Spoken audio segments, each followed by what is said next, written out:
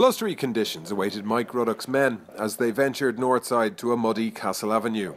The Friday night lights fixture saw Clontarf playing catch-up with Lansdowne, who were 7 points ahead at the top of the table. After just 4 minutes, Clontarf took the lead with a penalty inside Lansdowne's 22. Clontarf out-half David Joyce making use of the post to get the first points on the board.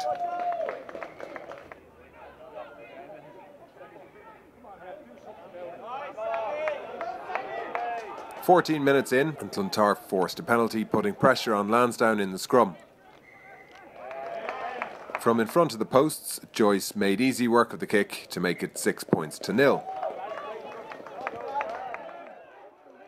Clontarf had to deal with the setback of losing their prop, Vatang Abdeladze, taking a heavy knock and being helped off the pitch, but he was ably replaced by Ivan Soroka.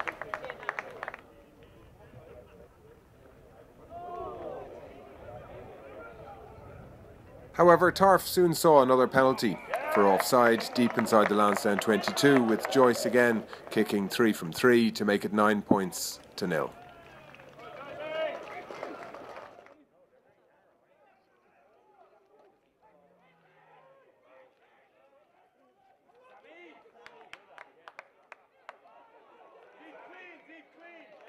Lansdowne's woes continued soon after, with second row Josh O'Rourke being sin-binned in the 28th minute.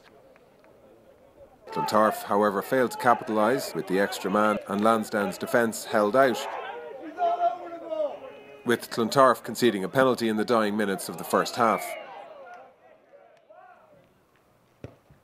Lansdowne's out-half Scott Deasy closed the gap to 6 points with an on-target kick from distance.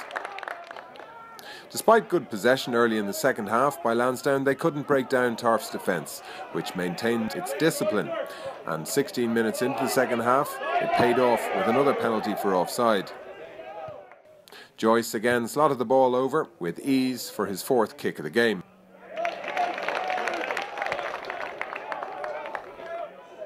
Tarf saw a man sin-binned late into the game, with Lansdowne putting the squeeze on in the scrum.